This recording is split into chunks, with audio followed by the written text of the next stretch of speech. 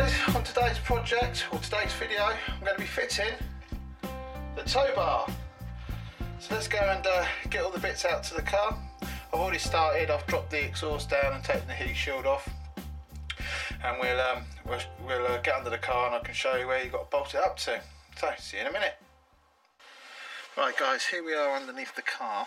Right, I've got slightly confused with the instructions, but we've worked it all out now. Basically what you've got to actually fit the tow bars, there's a total of 3 pieces, which are your 2 brackets, which are these items here, which go either side of the legs, and then you've got your big bar, which is this beast here. That bolts up onto it, and then your tow bar and everything bolts up onto that. Now the problem I had was, sorry to shake you about, oh, let's just grab one of these bars. As the bar sits up there like that, don't know if you can see that very well, it's very dark, there you go. But what I was getting confused by was this section here, because obviously you've got the rear bulkhead and everything in the way. But what I figured out is that it bolts through it, so that's not an issue now. So what we got is we got the kit, which I've already sorted out. It consists of some bolts, some tubing which go inside the legs, and some washers and nuts. So I'll get them fitted up and just simply put it all through the hole, so I'll get that fitted up and I'll be back with you shortly. Right, so that's both the arms connected up now. They're just loosely up there at the moment. As you can see, you've got a bolt which runs through there, and you have another one which runs through here. Like I said, it's just loosely done at the moment because I need to get the big section up, and then it bolts through the whole back end of the car. But before we do all that, I have to measure and cut the slot out of the bumper to take this section here. So we do that now.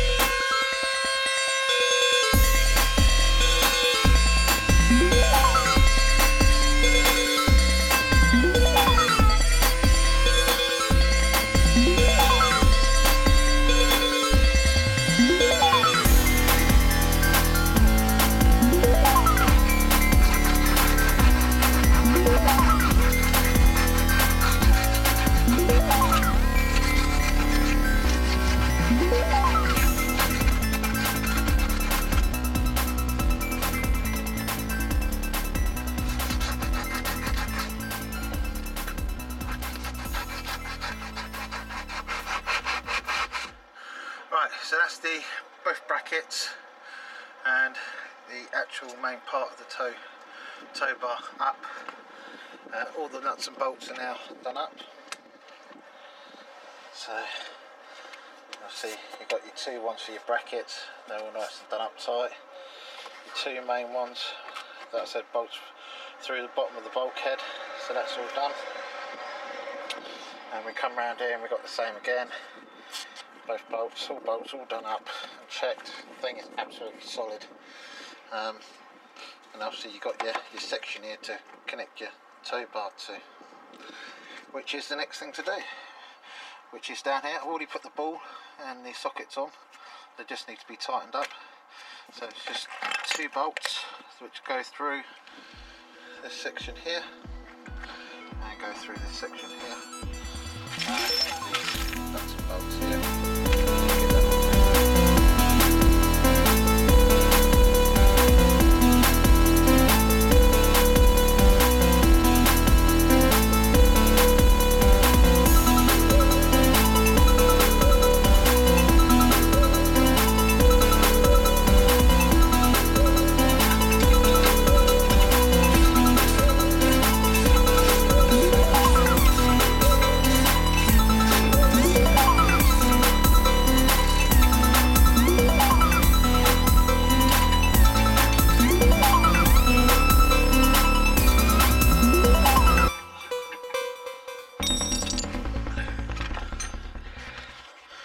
Right, so now that's all done up, it's held on with some nylon nuts here. So the next thing to do is we're going to run the electrical cables up underneath the bumper, tidy them all up, and there's a grommet which is up in the inside, which I'll show you in a bit. We'll get that all tidied up, and then we can get all the bumper back up, get the heat shield back up, get the exhaust system back up, and then it's up the top to do the wiring. So see you in a sec. Right, so we've got it all together, we've got the wires all run up into the boot. So as you can see, correct, you've got your 2 wires. Now the grey wire, which is your 12S socket, I won't be wiring it up today because I haven't got a relay, but I'll be doing that in a future video. So I've brought it along here. It runs up underneath the bumper, runs underneath through the actual towing hitch itself, up behind the bumper support, and it goes up into the boot via the grommet up there. So all that's left to do underneath the car now is to replace the heat shield, put that all back up, put the exhaust and everything back up, and then it's all done up here, down here, sorry, and then it's back up top and we can get it all wired in. So we'll get that up and then we'll crack on with the wiring. Right, so what we've got is we've got the wires that are running in through this grommet here. What I've done is I've just curled up the grey at the moment, put some cable ties around it and just locked it down onto the floor, which is set under the carpet until I get round to installing the relay and everything onto it. And what we're going to do is, this is the wiring harness in the car, which we've got several different colours, and here is the wiring harness from the tow bar from the 12N socket, which again I've got all different colours. Okay, so what I'm going to do is I'm going to get this all wired up now, and then we'll talk through it, what colours go to what wire colours in the car, for anyone who hasn't got that information. And then what I'll do also is I'll put a detailed description of it down in the description below, so you can print that out if you need to. So we'll get that done first, and then I'll come back to you once it's all sorted. Right, what I've done is I've temporarily wired it up. I've tested it, all systems are working. So what I'm going to do is I'm just going to run through which wire goes where, and then what I'm going to do is solder it up, clean it all up, tie it all together, and then that'll be all the wiring done. So we'll start with the first one, which is on the socket itself. So the socket colour running up, which is your yellow, that's your left hand signal. That goes to your blue wire, which is this one here on the car. You then have your blue wire again from your socket, which then goes onto your green with a yellow trace, and that one is for your fog light. We then have the white wire, which is your earth, which you just find a good earthing point. In this case it's down there. Your next one is your green wire, which is this one here. That goes onto your blue wire with your red trace, and that is for your right hand signal. Your next one is your brown wire, which is this one here, and that goes onto your orange wire, which is your right hand tail light.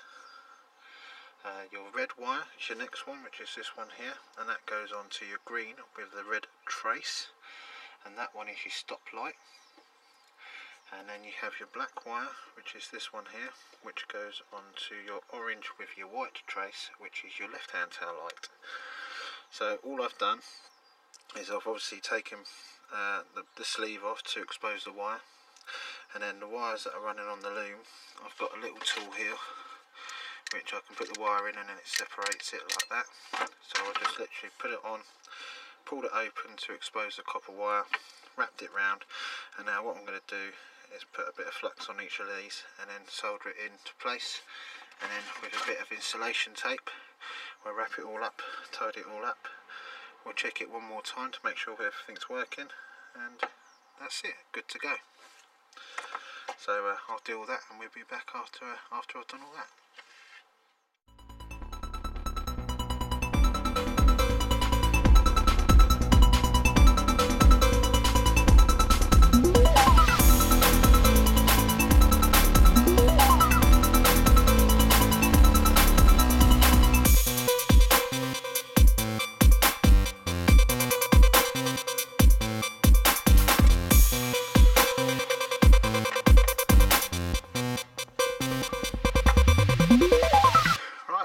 The wiring all done, so we've got insulation tape back around it all. It's all nice and tidy. So it's just a matter of putting all the panels back on and testing it again, and it's all done. Right, I'm quite lucky because I've actually got a light board.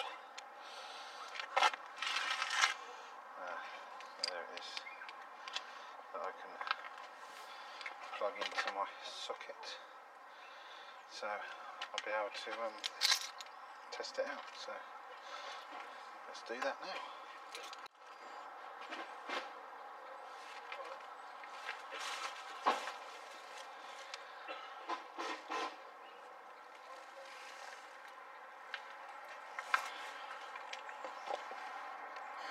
Indicators.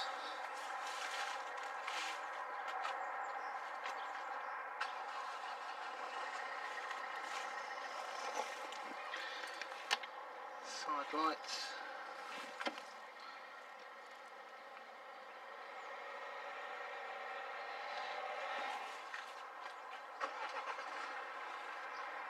And the brake lights.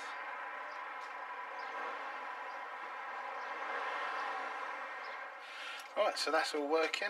So it's just a matter of putting all the panels and everything back on, and then yeah, taking it back off the ramp. As you can see, it's up in the air at the moment. So taking it back down off the ramp, and then that's job done. So the next job I'm planning on doing today, which will be another video, is I'm going to convert the fluorescent lights onto LED lights inside the Abbey Monza 400D, which is currently underneath the cover. So until then guys, thanks for watching. I hope that was useful to somebody, and I'll see you guys in the next video. Until then, take care.